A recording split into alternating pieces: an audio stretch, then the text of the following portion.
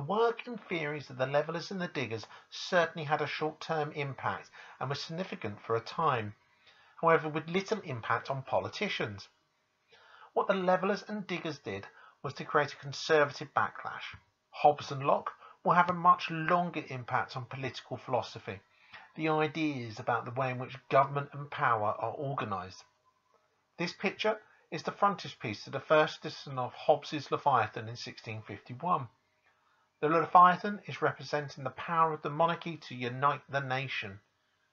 As you can see, the Leviathan, which is represented by a strong individual, can be seen to be made up of both temporal, that of the earth, and spiritual, that of the heavens, beings. Thomas Hobbes is one of the limited amount of political philosophers who made an impact during the interregnum. The son of a vicar, born in 1588, he was Oxford educated. Working as a personal tutor to the landed elite, he travelled around Europe. When civil war broke out, he fled to Paris, fearing he would be targeted due to his royalist leanings. In Paris, Hobbes worked for a period as the tutor to the young Charles II and began working on his 1651 book, Leviathan. The intention of this lecture is for you to be able to assess the significance of intellectual individuals on changing society between 1625 and 1688. Knowledge-wise, you will be able to explain the ideas of different individuals. Skills-wise, you will analyse different ways they impacted society between 1625 and 1688, and behaviourally, you will be evaluating their impacts to make judgments. Hobbes' Leviathan is a massive contradiction.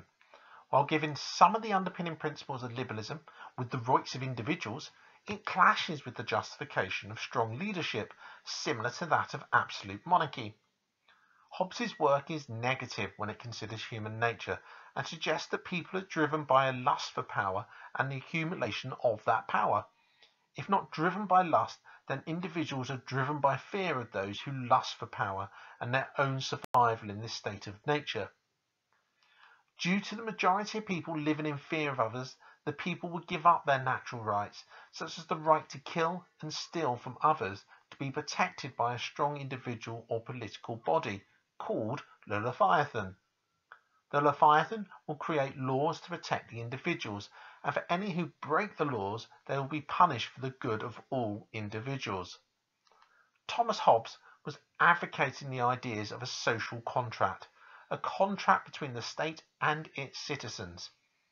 For Hobbes, however, people agreed to this contract as they knew if they did not, anarchy will ensue.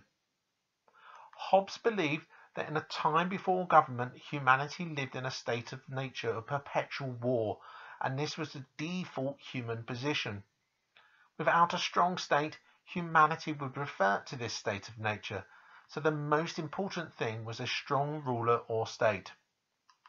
As a result, Hobbes believed people could have rights or individual liberties, but only if there was a strong ruler in charge.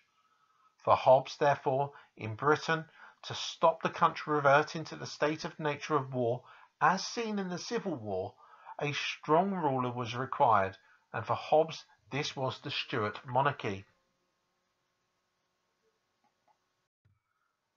John Locke, born in 1632 to a Puritan family whose father fought for Parliament during the Civil War, studied medicine at Oxford. He later entered the service of the Earl of Shaftesbury, the founder of the Whig movement. When Shaftesbury fell out of favour in 1675, Locke fled to Holland and only returned with William and Mary in 1688. Though Locke had been writing for many years, the Glorious Revolution enabled their publication due to the justification of the Glorious Revolution. By using empiricism, a belief that knowledge can only come about as a result of experience, his theories in the 18th century will influence the philosophers Voltaire and Rousseau, in turn influencing the American and French revolutions. John Locke rejected the negative approach of Hobbes, believing that men were born free and equal in the eyes of God and were innately good beings. Like Hobbes, Locke believed in a social contract, which was used to protect life, liberty, and property. Unlike Hobbes, however, Locke believed that it was not the state, or Leviathan, which was sovereign, but the people, because if the people disagreed with the state, they were able to replace the state. It is this very basic idea of a careful balance between a state and its citizens, as was argued at the trial of Charles I, which underpins Western civilization to this day. That the people are sovereign, and if the state fails to protect them, they have the right to modify the state. The two treatises on government, published in 1689, is seen as the most influential and important work of political philosophy. It places sovereignty in the hands of the people. Locke's fundamental argument is that people are equal and invested with natural rights in a state of nature in which they live free from outside rule. In the state of nature, natural law governs behaviour, and each person has license to execute that law against someone who wrongs them by infringing on their rights. People take what they need from the earth, but hoard just enough to cover their needs. Eventually, people begin to trade with their excess goods with each other until they develop a common currency for barter, or money. Money eliminates limits on the amount of property they can obtain. Unlike food, money does not spoil, and they begin to gather estates around themselves and their families. People then exchange some of their natural rights to enter into society with other people and be protected by common laws and a common executive power to enforce the laws. People need executive power to protect their property and defend their liberty. The civil state is beholden to the people and has power over the people only insofar as it exists to protect and preserve their welfare. Locke describes a state within a separate judicial, legislative, and executive branch, the legislative branch being the most important of the three, since it determines the laws that govern civil society. People have the right to dissolve their government if that government ceases to work solely in their best interest.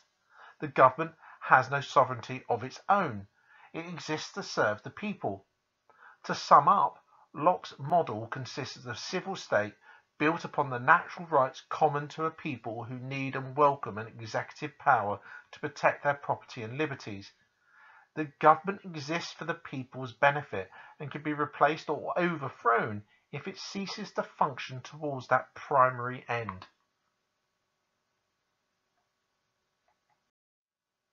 The intention of this lecture was for you to be able to assess the significance of intellectual individuals on change in society between 1625 and 1688.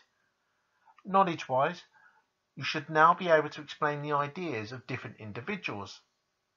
Skills-wise, you'll be analysing the different ways they impacted society between 1625 and 1688, and then behaviourally, you will be evaluating their impacts to make judgments. Now complete the associated material.